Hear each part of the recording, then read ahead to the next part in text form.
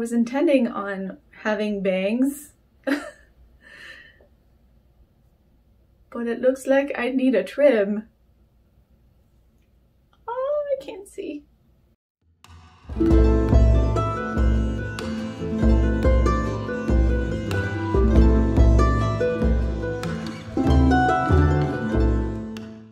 In a previous video, I showed you how to make this Scottish Highland Renaissance bodice. This video is all about the adorable felt hat. I will not be including the coif underneath, but let me know in the comments if you would like a tutorial on that. But first, I want to correct some historical assumptions. Certain sewing patterns would have us believing that the traditional Renaissance Highland garb included a plaid muffin hat or tam. However, historical studies of Irish and Scottish fashion during the Elizabethan era reveals that they wore a wide variety of head coverings, such as felt hats in various shapes with linen underneath or linen veils and head wraps. Sadly, I had to remake the hat in this video because I didn't use a hat pin to secure it to my head and it blew off in the wind, never to be seen again. This is a felt blank that you can just, put over forms and yeah. So the idea, I'm definitely gonna need to trim it.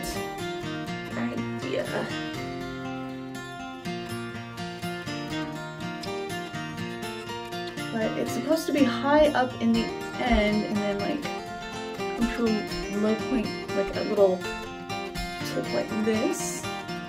But it's actually supposed to be smaller, so I think I need to trim this a bit. It's probably what I need to do. Probably a good... This is fine. I probably need to trim it from... Oh, this feels good. From like here. Just do a nice little...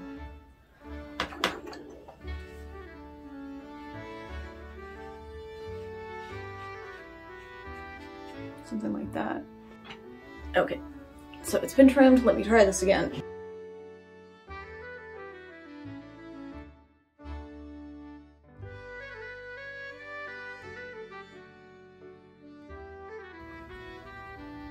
Yeah, another reason why I'll want to stiffen it so I can get that nice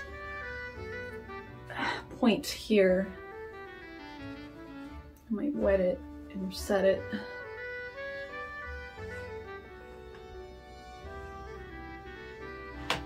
It's getting to be what I want it to be. Basically what I'm going to do, this is watered down Elmer's. Usually kind of eyeball it. I'm sorry I don't have an exact recipe. Some people also use liquid starch to do this job. Is another way to do it. But this is what I used in the pirate video, except for in the pirate video I fully submerged my hat piece in, or painted it, I just totally like saturated it, which honestly made it a little too stiff, and I just want to stiffen this a little bit, so I'm just gonna, let's not get that all over my sewing machine.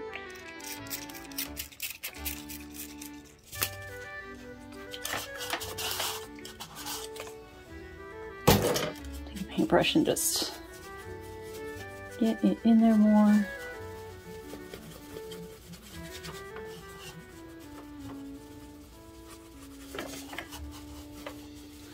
This will all just dry clear. It will be just fine.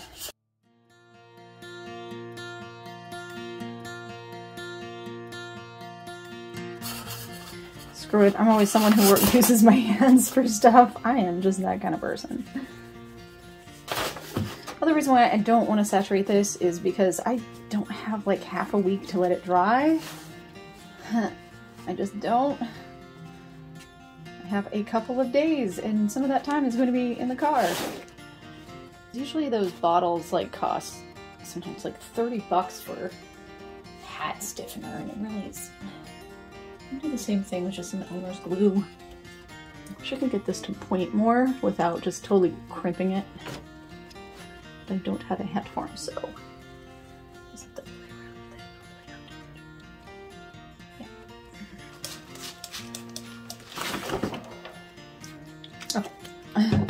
Like I've killed it.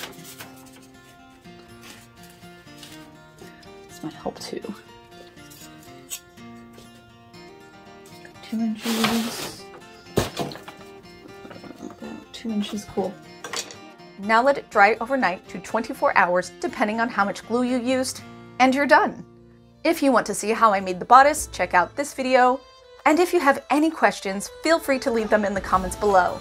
Happy crafting, and don't forget to subscribe.